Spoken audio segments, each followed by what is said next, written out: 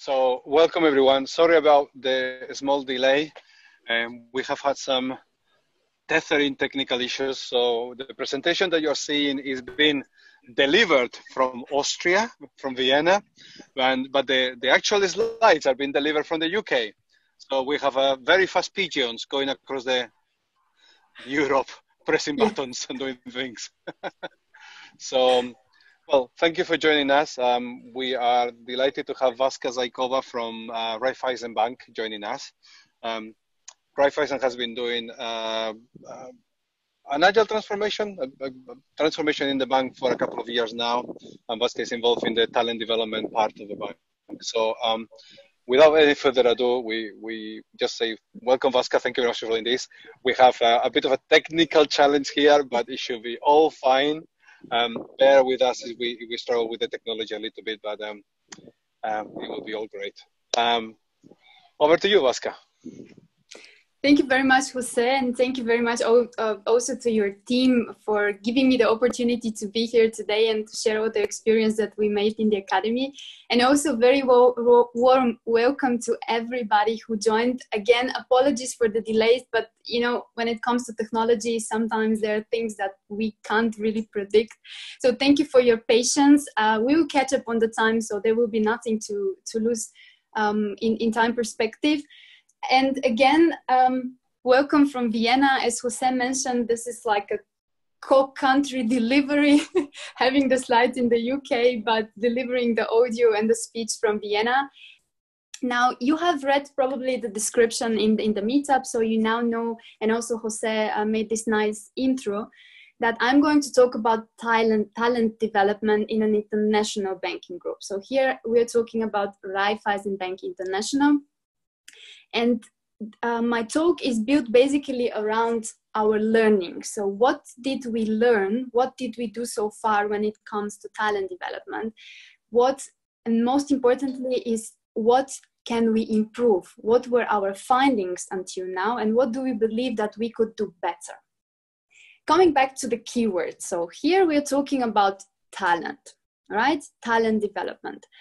And how do we do talent development, and what do we need to pay attention to? Well, one thing here is the recruiting. So we are having, we can make sure that we bring the best talent in our organization by going to the market and by recruiting them, by bringing the skills needed within the organization. And we're constantly looking for the best masterminds in our organization. But then there is a second aspect of talent, and this is the talent development. So what do we do with all the talent that we already have in our organization? And the answer here is that we are growing those talents. So we are investing in the people. We are trying to develop the skills that they need in order to achieve the company values. So again, addressing the question of why is talent development so important for us? So we have identified three main reasons for talent development. The first one is, of course, the fast-changing environment that we are living in. So, I mean, look at the last 4 months that we were having. This is the best example of how fast things can change and how uncertain the environment is. And in order to prepare our employees and our workforce for this uncertain environment, we need to constantly identify and deliver new skills for them so that they are prepared to deal with the day-to-day challenges that they are facing. The second one is the productivity, of course. Why? Well, when we invest in the people, we show those employees that they're valuable for us, that they bring, that they're contributing directly to the company values, that whatever they do is directly linked to the business value that we are delivering to our customers. And of course, this makes them feel motivated and to be more productive. And the third reason, this is related to work morale. Again, coming from developing their skills, from investing in our people, we make sure that work morale is increased. And this, of course, means that they stay longer with us and we have a lower turnover. Now, having clarified the why, we need to move to the how. So I would really like to go with you through the whole process of our development But before this, I would really like to tell you first who we are. So when I say we, I mean, well, Raiffeisen Bank International, and I will refer to it shortly as RBI. So who are we? We are an Austrian-based bank, but we are represented in 13 other countries in Central and Eastern Europe. We also have additional subsidiaries, which are not only the banks, but for example, a card processing center, which is also part of our network. In Austria, we are a leading corporate and investment bank, and we have retail segment and private segment in the network units. And in total, we have 47,000 employees and a customer base of 16.8 million customers all over, from all over the group. And yes, again, as Hussein mentioned in the beginning, we are going through an adaptive transformation. So we're going through an adaptive transformation. And here I really borrowed a nice metaphor that we very often use within the organization. And this is related, I mean, think about the size of the organization, right? So I'm not really talking about one bank, but I'm talking about the full group, all these banks. So think of it as a transformation of this big, slow, heavy ship into these self-organized speedboats. So this is the metaphor that we use for the transformation in RBI. And this actually reflects the reality that we're having. But, you know, adaptive is not the purpose. Adaptive is the tool to help us to deliver our business goals, to help us deliver better customer experience, more customer value, to have innovative products, to be competitive on the market. I mean, probably you understand that currently in the financial market, we have great competition coming from all over the fintechs and the tech giants as well currently. So we really want to focus as well on our workforce, on our employees, to increase their engagement and to bring this culture of entrepreneurship in the company, so that the teams feel so empowered that they own their delivery, that they own their budget and the products that they're working on. And I mean, this is probably a good place where I need to make a disclaimer. I am not an agile coach in Raiffeisen Bank International, so I can't give you all those details around the information, but what I can do, if you're interested and if you would like to further exchange on this topic, I can offer you to connect you to one of our agile coaches. So please address me after the presentation, just send me a quick message and I will make sure to establish the connection between you and one of our coaches. Okay, so now you know who I am not, but who am I actually? You probably know my name. I just have to say it out loud once again, just to make sure that you're pronouncing it correctly. It's Vaska Zaykova, and I come originally from Bulgaria. So I was born and raised in Bulgaria. I moved to Vienna a few years ago, and I studied here. So I graduated from university, and in October 2017, I decided to join Raiffeisen Bank. I am part of Group IT Transformation and Workforce Management. This is the team located on the org structure in the IT in Vienna. And yes, we in IT are driving this initiative of talent development, of course, with the support of our HR colleagues.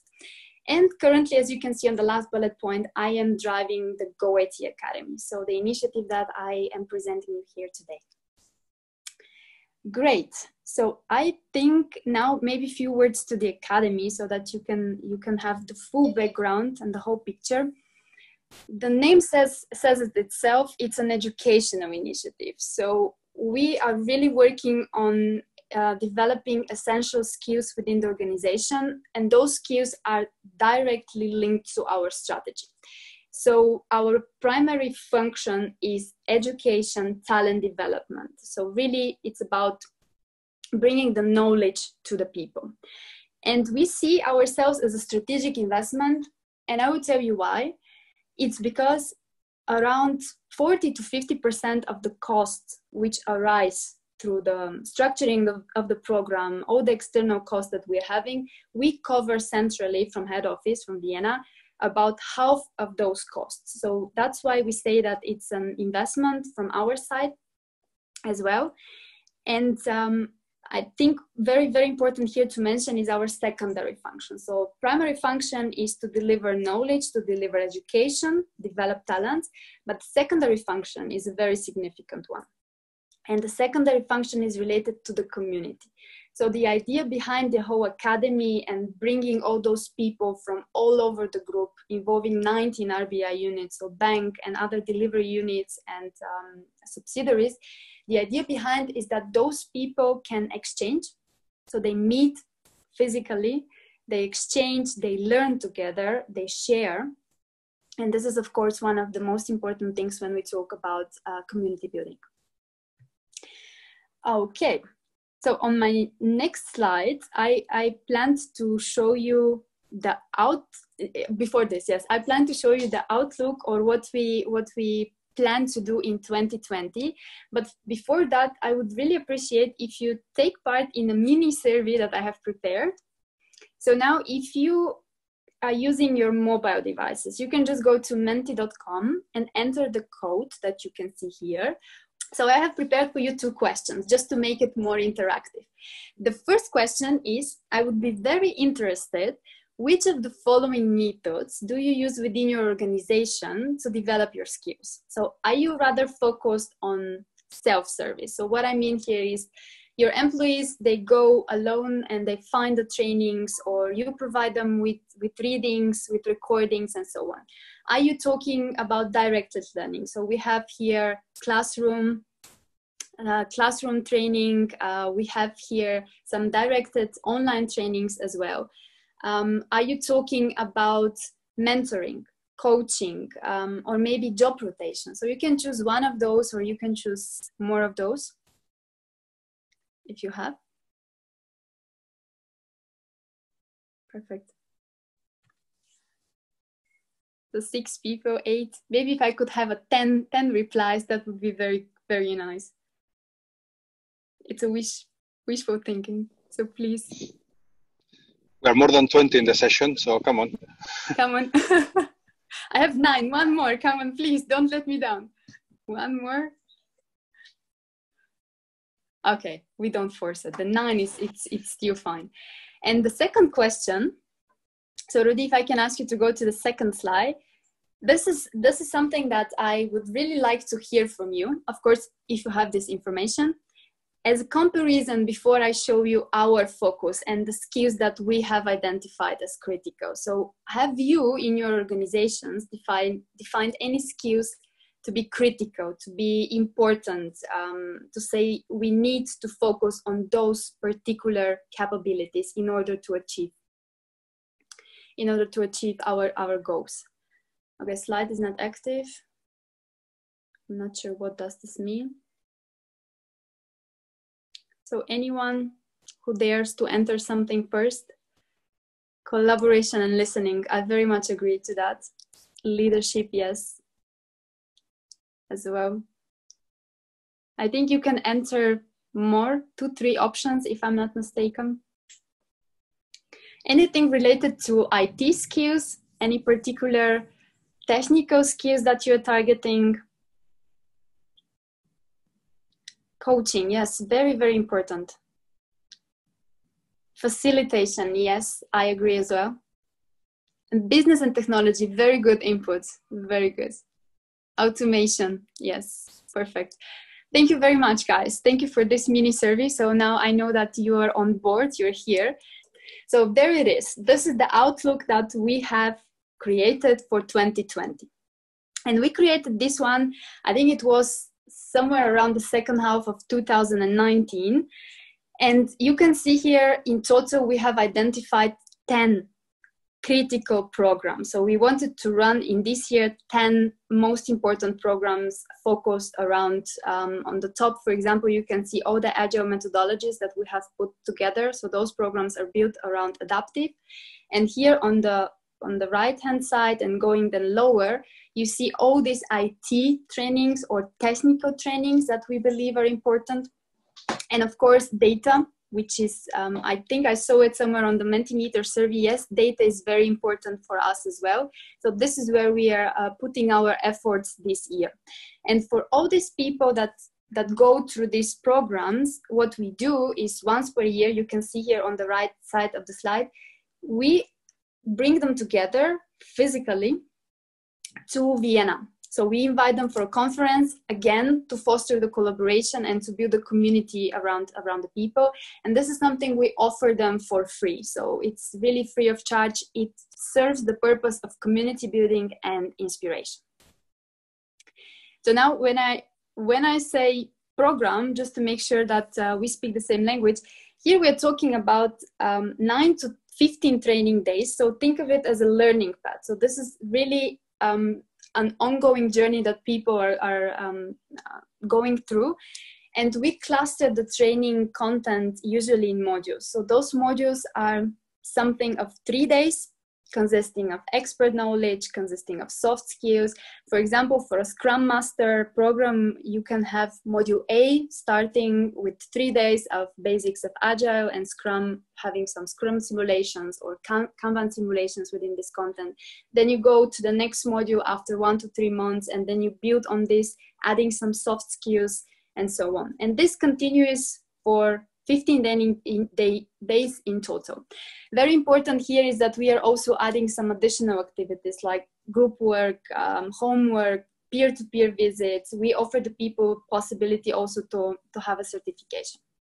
So this is the time when I really want to show you how we do this. And I don't want to oversimplify, but I try to cluster this in 2 main phases. So the first phase is about designing the programs. Here is really where we look into the strategy and the goals that we have set. We identify the skills needed, and we sit together with internal and external experts to create the outline. So create the percentage of theory, percentage of practice, additional activities. And once we have defined these, we go and announce it. Announcement means for us that we are presenting this to our senior management. Why are we doing this? Well, as a strategic investment, we need also to have their backup, their understanding, and we need to constantly remind them, why is this important and why should you send people to this program? It's again an investment from their side, and we want to have them as well on board with this, so that they go back to their units and send the right people for the right program. And of course, the last part is where we start and we run the program. Once we start, we are entering this phase that I think it's a never-ending phase. It's about adaptation. So it's collecting the feedback, acting on the feedback, redoing the programs if needed. We are constantly changing on the go, making sure that we deliver the right content for the people. And I'm not saying that it's always 100% perfect. I mean, we can never meet 100% perfection, but at least listening to the people, we can get closer and closer with every round. Okay, well, I think this is quite a lot of theory until now. So what I want to do is to present you one concrete example, so that you can try to understand all these things that I said until now, how we implement them in the practice. I brought you a program which is called Lead and Coach Adaptive Transformation, and we shortly call it Lead and Coach. This is a program we created in the beginning of the transformation. And this was around, I think it was 2018, shortly after we have started with all the transformation initiatives. And I remember we were sitting with our transformation lead at that time, and one of her agile coaches. And then we were discussing what is the first target audience we need to reach. And we said, you can see here in the target group definition, those must be the people who are responsible to drive the transformation in the unit. So first, we need to address the ambassadors. We need to have in each and every unit at least one of those people who can meet the others, take the message, and transfer it further to the organization. And in order to do this, we have defined a set of expertise knowledge. You can see here in yellow. The yellow parts in the outline are the ones which are really strictly connected to agile methodologies and expert knowledge there. But we also strongly believe that soft skills are very important in order to take the expert knowledge you have and to translate it into your day-to-day work. So that's why we have at about, I think, 30% of the program is dedicated to soft skills. And here you can see the coaching part. I think I saw it as well in the mentee survey. Yes, coaching is something that we definitely need. And that's why we also included it in this program. We had a lot of interest for this one. I mean, you can imagine people are in the beginning of the transformation. All they want to have is knowledge. All they are craving is getting information on what is coming, how to do it, what is the right way, is there a right way, and so on. So we received, I think, the double or the triple on nominations and interest than we put here as a maximum number of participants. Still, we had to limit it because it had to be a size big enough so that they have a group, because we also needed this team building effect, community building effect, but it had to be small enough at the same time so that the trainer can work with all of them on individual level, so that you can also, and also me as a reference person, that I know each and every one, what are their needs, what are their strengths, weaknesses, how can I support them? So this is why we limited here the number of participants.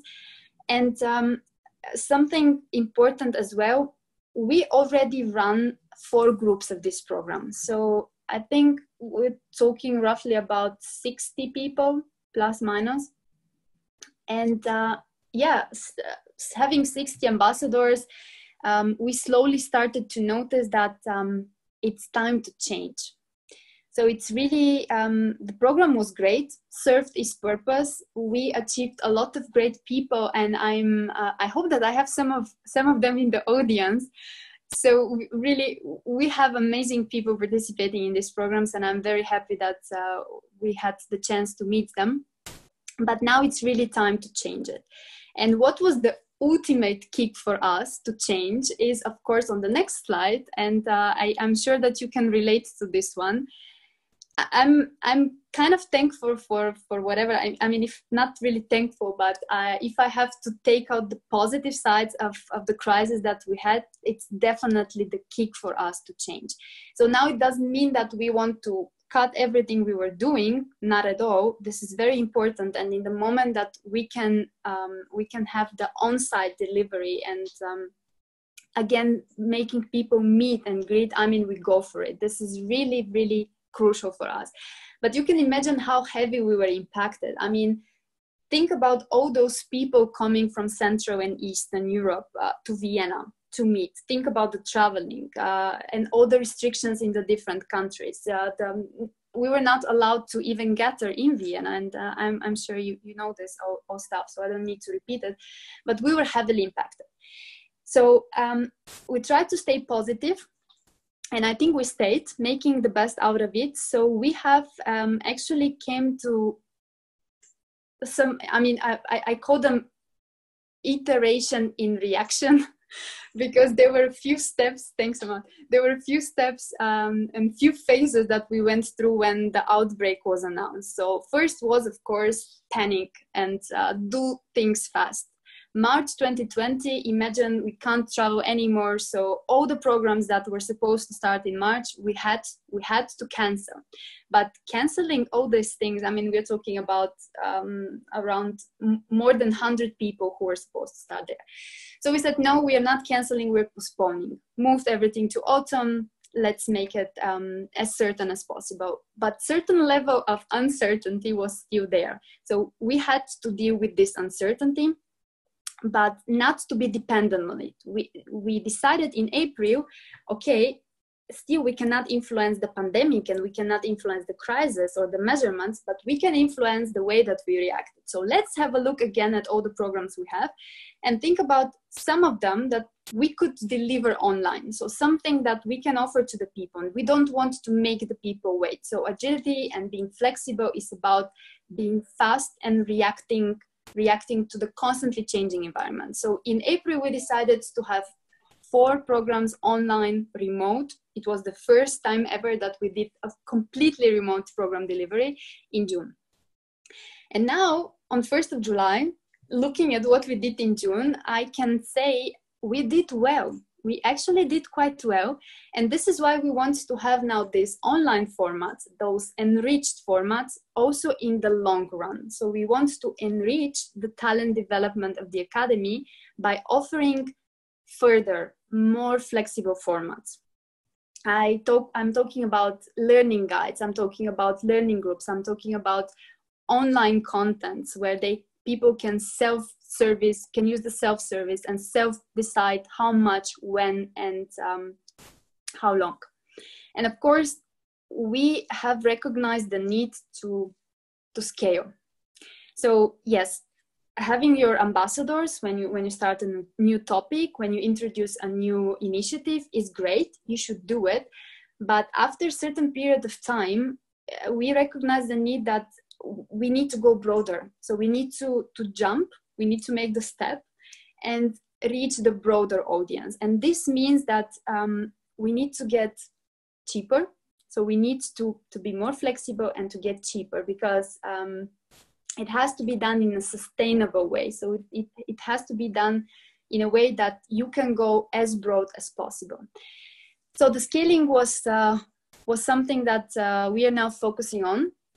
And the third one is customer focus. So it's really about talking to the network units, because they're so diverse in their, not only in the stage of the transformation. I mean, we have very, very diverse level of transformation within the group, but also when it comes to technology usage, when it comes to focus and so on. So we would really like to talk more to the network units and to focus even more on what they need, so that our learnings fit to their local needs. And I mean,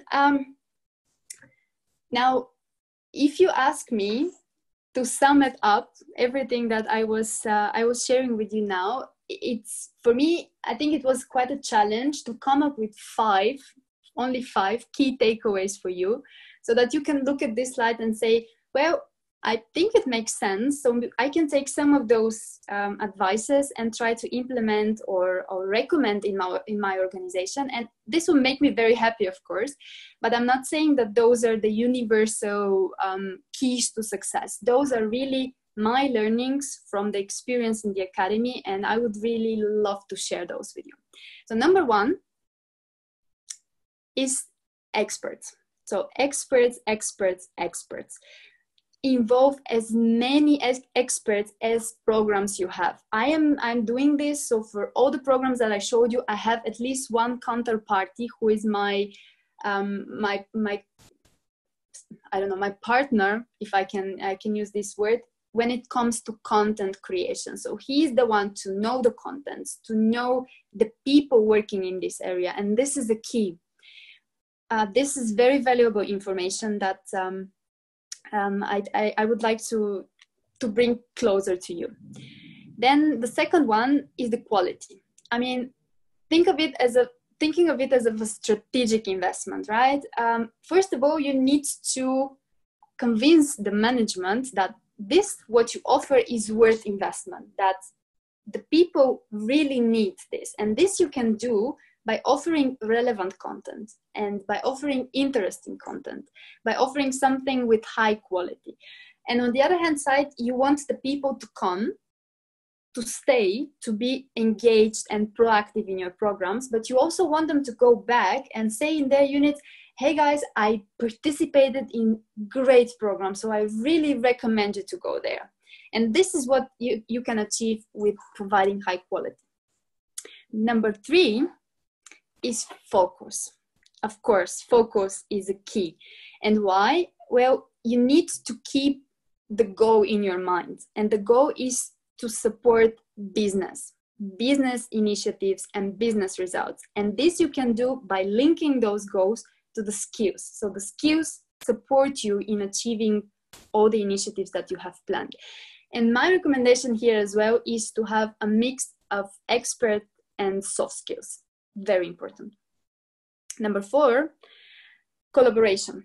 Well, collaboration is something that we are very focused on, and I think you would agree with me when I say that all the activities around the trainings and talent development should aim at collaboration. This is very valuable when it comes to business results. And number 5, the last one, but not because it's not important. This is something that we learned kind of on the hard way.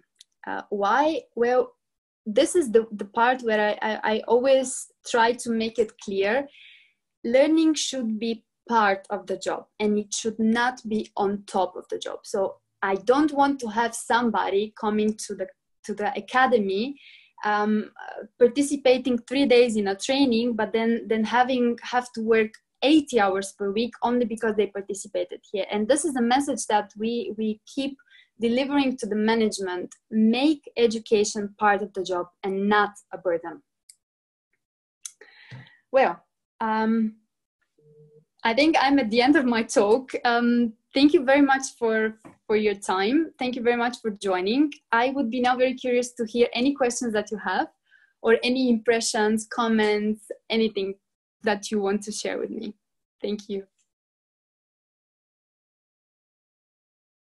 So I guess one question I had for you on the development plans and so on, and I guess what level did you kind of pitch those to? And I mean level within the bank, because I guess one of the challenges, I also work for a bank, is that the senior leadership who you need to be part of this transformation, and I guess people in the squad versus people kind of senior managers have different, I guess, levels of patience, levels of expertise, levels of so it's quite hard to pitch something at, let's say, a technical developer versus a senior leader. It's quite hard, right?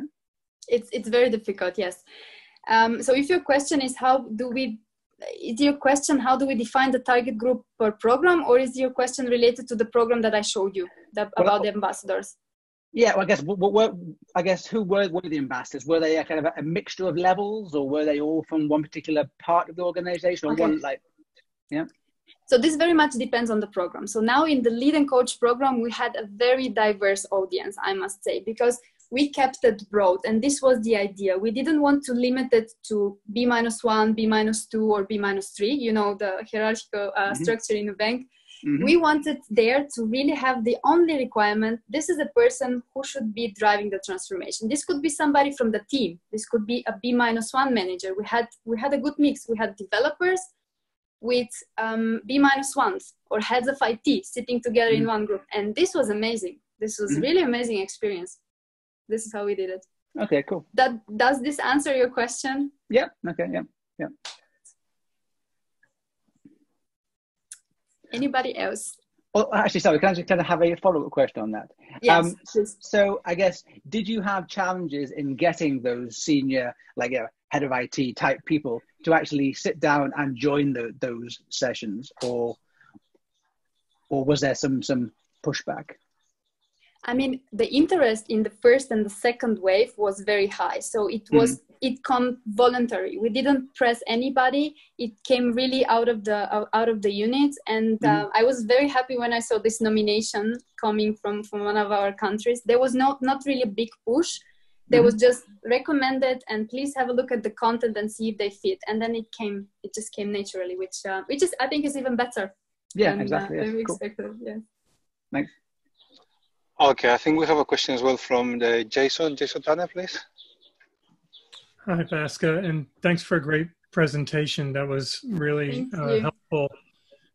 We've built an on-demand online program. So we have a couple of different programs that lead to a certification. And what we've seen is that some students who come from the public sources, we serve public clients, people who find us and register, and they're very motivated. We have tried the same programs with corporate clients, your customers, and they typically register as a group. We see a completely different level of motivation. What have you observed in the behaviors of cohorts of students to get to a goal when it's challenging in the corporate environment, and what management support is needed for those students to be successful? That's a very good question. Thank you for that. So what we did is we're the only initiative, so we made ourselves exclusive. We're the only initiative that offers the people the chance to collaborate with with other people on the network, on the group level, sorry. So they're coming from different network units. This was the first thing. So making ourselves distinguished by, you are coming from the different countries, but not only, I don't know, Bulgarians working with Bulgarians. It's really a good mixture of countries, first of all. The second thing was make it scarce. So tell them we have 10 places or we have 15 places. And usually people, again, this is contributing to the exclusivity and the factor that we're having. So this is always like, people came to us saying, I want to participate. I see this as a great value added and I want to be part of it. The other thing that we have experienced as a very good way to attract people is the word of mouth. So this is what I was mentioning, like it doesn't have to be the same program. It can be just another program. Most importantly, this person, I'm taking Bulgaria again because it's my home country. But, this colleague from Bulgaria would come, participate in the ambassadors program. And then he will go back and say, hey, this talent development initiatives offers great quality. So you should go there. And then each program from there on that we were offering was taken immediately as a high quality and with high interest. So I think those are the main things that we were successful, based on which we were successful. I hope that answers the question. Yes, fantastic. Thank you. Jason, do you have more follow-up questions? Just one more follow-up. As you're going through your adaptation and looking to scale, how are you thinking about ratios of facilitators and mentors for the learners? Is it 1 to 8, 1 to 10, 1 to 15? I mean, to be very honest, I haven't thought of that yet. But I would rather have it bigger, 1 to 15, maybe 1 to 20, because we really would like to scale. And I think when it comes to agility and to the agile methodology, the organization is quite ready for this way of scaling. Thank you. Vaska, will you probably have a mixed approach? I guess you will retain for some people the sort of like a small classroom intensive. Yes. And then what I think, if I read what you were saying, is you are starting to bring in more self-learning, other self-pacing and things like that. Yes. So that you can go and scale, you can go wider across the organization. Exactly. Okay. So I mean, thanks for stressing this out. I don't know if I mentioned it. I planned to mention it, that we are not going to cancel those trainings. We will keep them. It's still very motivating and it's very, very important, but we want to do something on top, something more. This is the idea. Thanks, Jose. And if I can ask another question, I mean, there was interesting, one of the clients that we had a few years ago, and I don't know whether how it translates to yours, but the initial program, I think you were talking about that people will nominate their ambassadors. Yes. At some point, there is an emergence of this, what you were talking about, colleagues recommending to others, and you have people that have the spark. Yeah.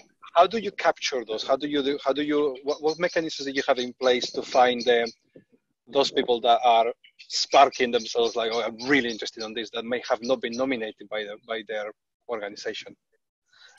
How do you spot them and support them, those people?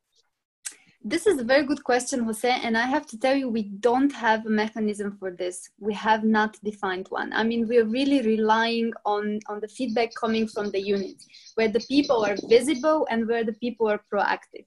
But it's a very good point, and I mean, it's a room for improvement to think of a mechanism of this way, so that we can address more people that are probably more appropriate for this program. And the answer, yes, we currently rely really on the units and with information that they are providing us.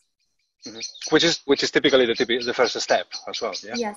Yes. And this is also the thing where we are, why we want to go more local, because we are now a bit further from the unit. So I think when we address the unit specifically and on local individual level, we will be able to capture those easily. Was there any other questions, please?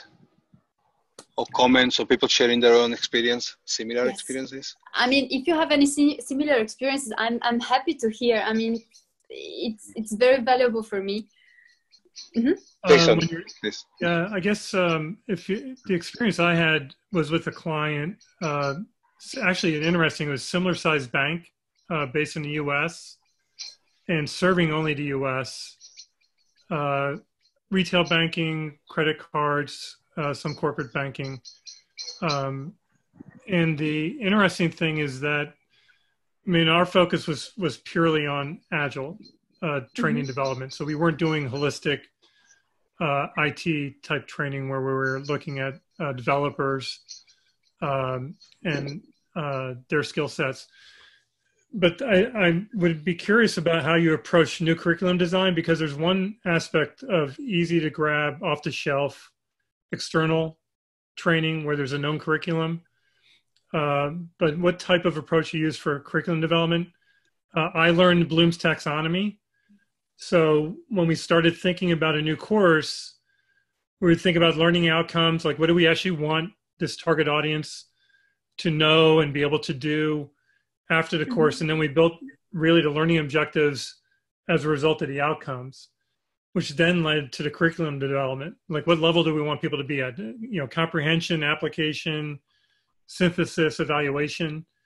And I think we did those in short iterative segments. I mean, we're an Agile program, so we did one course at a time, get the first group through, start tuning the content and the exercises, and it worked.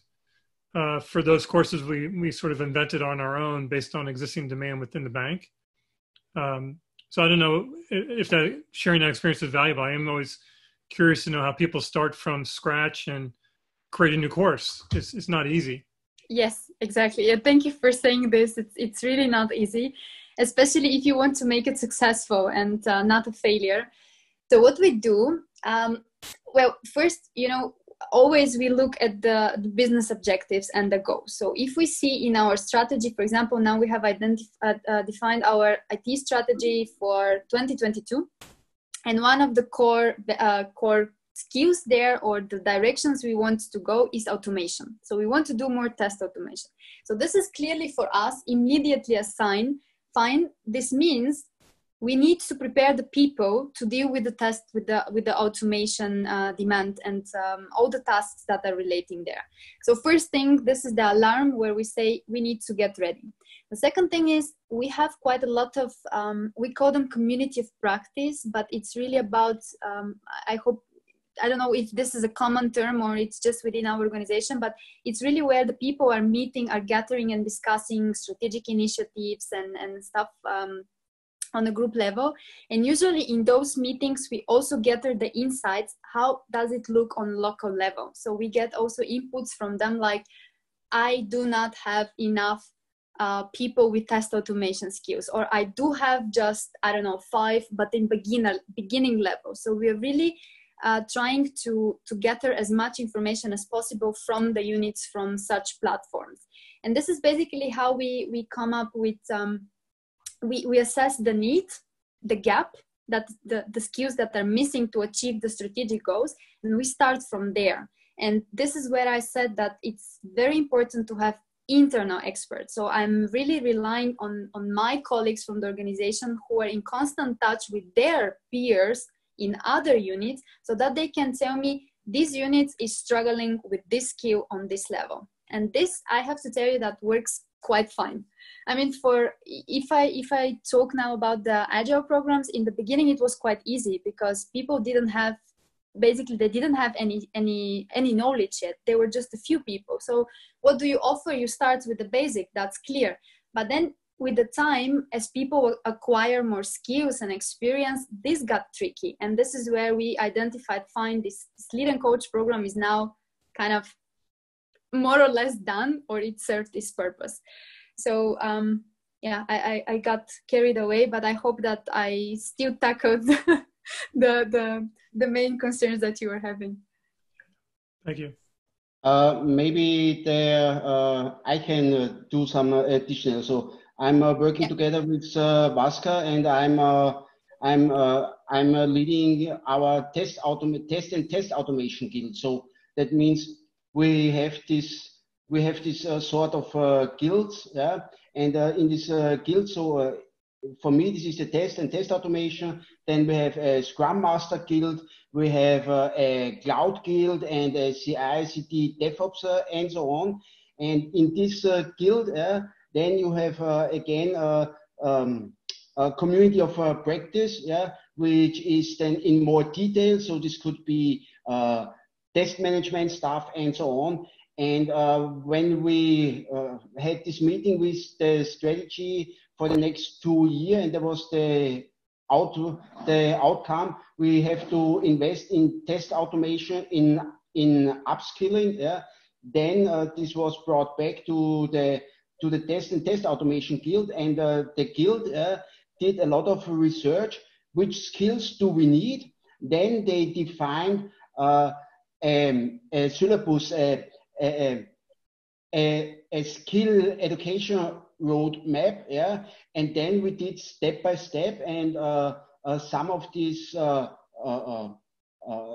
parts of the roadmap is that we provide internal trainings, that we provide external trainings, that we license some material from trainings providers, that we can offer this for self-learning and so on. We have there the mix between self-learning and community learning and so on, and all the need, yeah, so comes from this groups of people. What is for us the guilds, yeah? And then yes, from the experts. Yeah.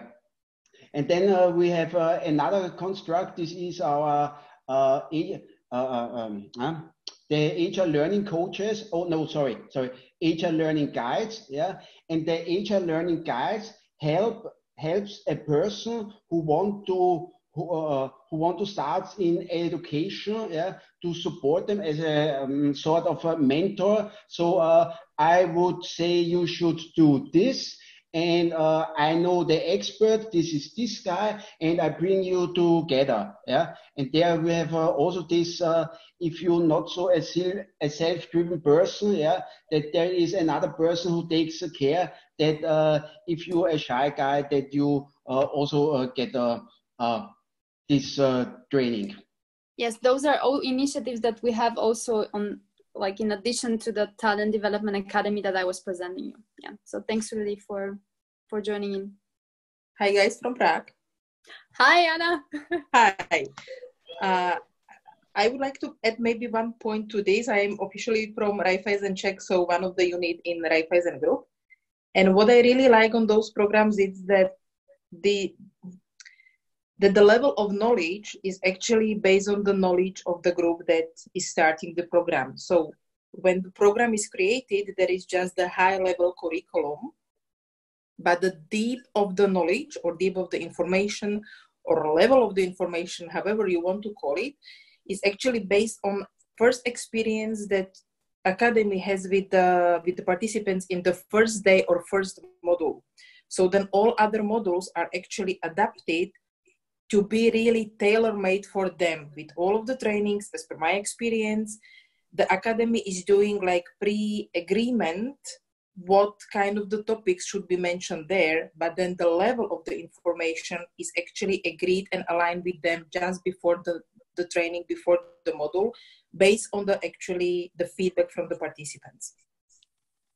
And that's what makes actually these programs really exclusive, because it's like really tailor-made for the group. Thanks, Anna. I have a question, a written question, someone with a poor audio. So let me try to read the question. Okay. It says, with explosion in information capture requirements, how do you provide tools, training, and hand-holding with different skill sets, especially capture business process experience and things like that?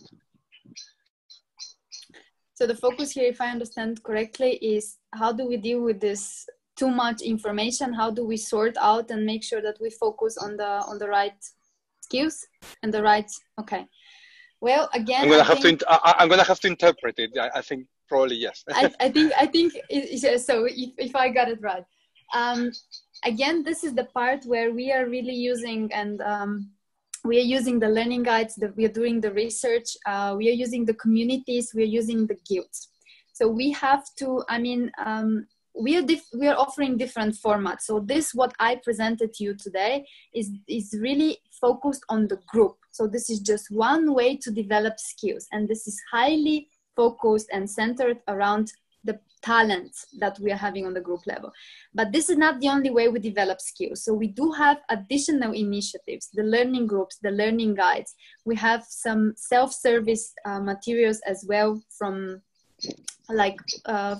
coming directly from our HR colleagues. So I think that working closely with our experts is one way to make sure that we are addressing the most important skills in this on-site format and this guided learning, and then additional information needed people can get out of other initiatives. There's somebody raising hand there, I think. Christoph? Or hey there. Christopher, please. Hi. Yeah, it's me again, yeah. So question I had was, where did you see the biggest demand for training and development? Because I guess from my experience in our bank, the technology teams, they've generally got the joke of Agile much faster, and a lot of the training development was really focused more on the kind of product ownership side, on the business side. Is that the same experience from you, or was it more evenly spread? Well, we are primarily focused on IT in this talent development initiative. So I have not heard this complaint for our initiative. Mm-hmm. But yes, we did it the other way around. We started really with focus on IT, and we heard this from business, but also from IT people telling us we need to address the business people. So we need to do it the other way around, educate business in IT. So I guess we have we've made also the opposite problem. Yes, as well.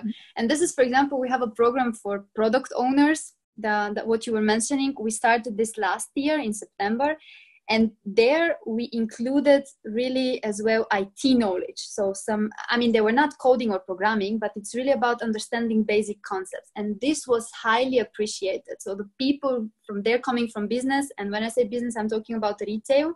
So it's really, the customer facing part. And then they highly appreciated this approach, having something for business, but with IT elements.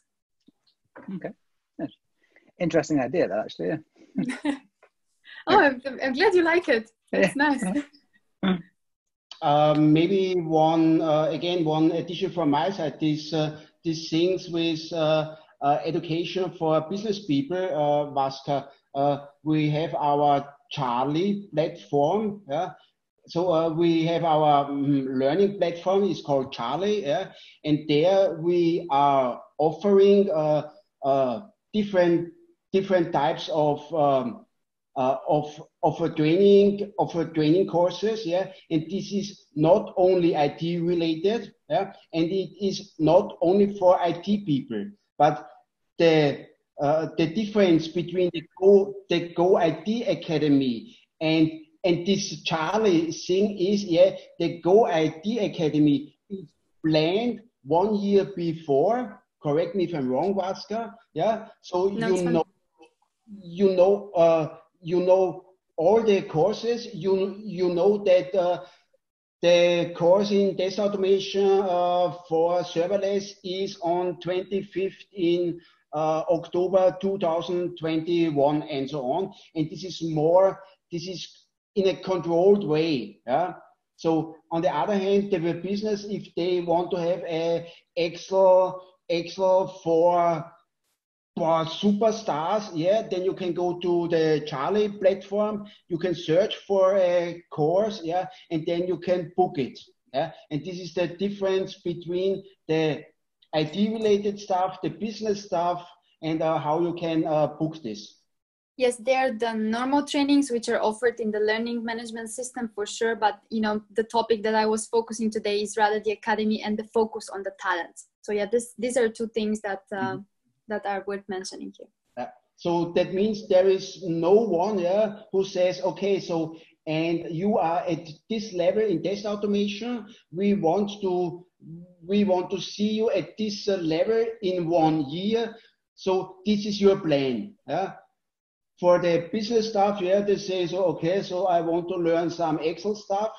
I go to the platform and then I'm selecting one. And if there is no Excel training for this, it's like it is. Thanks. Any other questions, guys? Or comments? Let's do one more question. I think, Julian, were you trying to ask a question? I saw your video popping up in a minute. Yeah, I was going to, but to be honest, it was just answered because I was just wanting clarification about certain examples, but Rudolph gave me some. Clarified. Okay, good. Job done then. Job done. Okay. Thank you, Julian. Is there any other one final question from anyone, or for comment or experience or something to share? Yes, of course. If you have something to share, I'm very curious to hear. Well, if not, I can ask a question. Come on, I'll do one. I'll be the last one. The last one. Yeah. So you're having, and this is more speculative. This is just me thinking about. You have all this cohort of a number of cohorts of waves of people that have been doing all these different trainings. So, and you're talking about scaling as well, but in terms of developing your internal coaching, training, support, training on its own is sometimes is insufficient. You need to help it happen. Yeah. How are you at the moment facing the challenge of like coaching the coaching and training the training? So developing either your internal training capability, coaching capability, either with a specialist like that, or with the people that have gone through these cohorts to keep expanding the knowledge. So that it's almost like an ever-growing thing. How are you thinking about those? I'm curious. So it's a very good question, Jose. We are having a lot of internal experts who are part of our trainings. And I stress out experts, because being an expert in one area does not make you a trainer officially in this area. So it makes you an expert, being able to share experience. But you know also from being an experienced trainer that you need other capabilities in order to transfer the knowledge in the most effective way. So what we are thinking, and this is I'm very happy to think it now, to say it out loud. We have to invest in developing our internal experts into trainers, because this will really enable the people, but not only because of for purpose of delivering within the academy, but really for this coaching experience, for this mentoring experience that people need. And as Rudolf was mentioned, my colleague, about the learning guide. So this is something where we also need good people. We need to invest in those people so that they're able to support the others on their learning journey. Yes, we are thinking of it. Just I guess it will take some time to address this. I'm thinking, I think it was last year sometime, this popped up in discussion with one of my colleagues, and she said, we need this. We definitely need this. We have to develop internal experts and trainers. So yes, it's part of the scaling, I guess.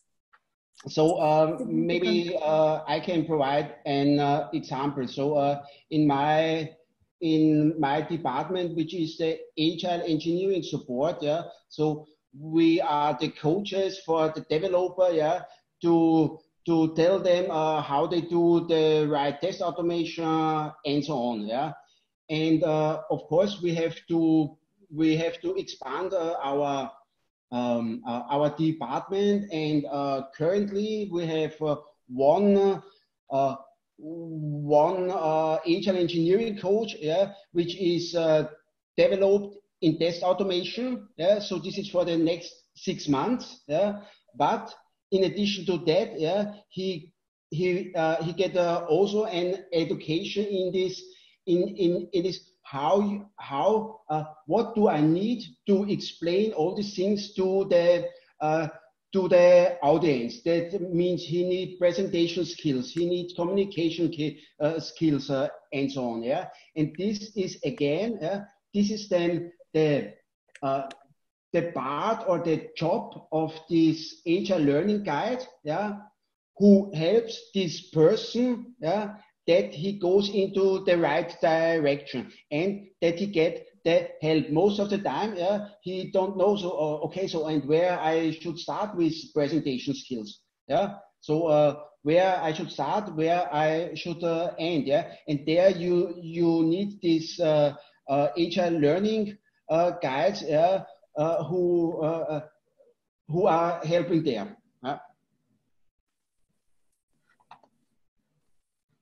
Mm-hmm. Thanks, Rudy. Thank you very much, Rudolf. We also have some comments from Jason as well. Key online learning, lessons learned, full yes. self-paced courses. Feedback. I mean, it's on the chat. I'm just reading on the chat, so I want to say thank you very much, Vaska and Rudolf as well for all your contributions. Thank you for RBI for doing this. I just put the final. Going back to your finally saying thank you, and if you want to be in touch with Vaska, that's where you can find her. Yes. LinkedIn. We've recorded the sessions. We will try to upload it into our YouTube channel as soon as possible. We'll put the links on the Lean Agile London Lean Agile Global Meetup group. Vaska, any final words? Other than for us is thank you very much for doing this. I mean, thank you again, and thanks to everybody who joined, and also thank you for the questions and sharing the experience. It's very valuable for me. I'm always happy to exchange, so not only talking myself, but really listening also to your concern and experience. So thank you once again for having me today. Thanks, Vaska. That was awesome.